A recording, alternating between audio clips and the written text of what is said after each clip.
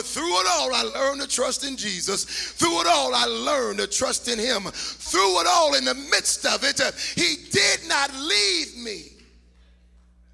He was right there. He was there all the time, waiting patiently in line. He was there all the time. And so, as I bring this to a close,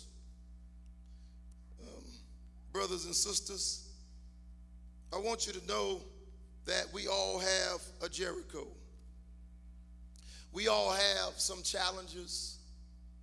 And don't think that what you're going through is so unique and so obscure that nobody else has been through it, because there are some folk that can be a witness. I was in where was I yesterday? Indiana, thank you. I was in Indianapolis yesterday. Y'all pray for your pastor. Lord have mercy.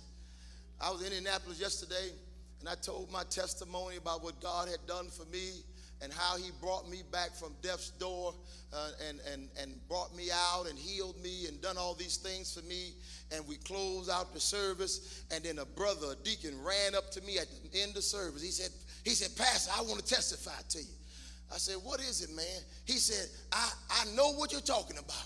Because I was praying one day, and I was down on my knees. We do a prayer, I think he said like 4 o'clock. And about 4:22, I died. And I was gone, and then God made me come back. I said, really? He said, yeah. He said, because I got an alert on my phone that my defibrillator had went off. But I never felt anything.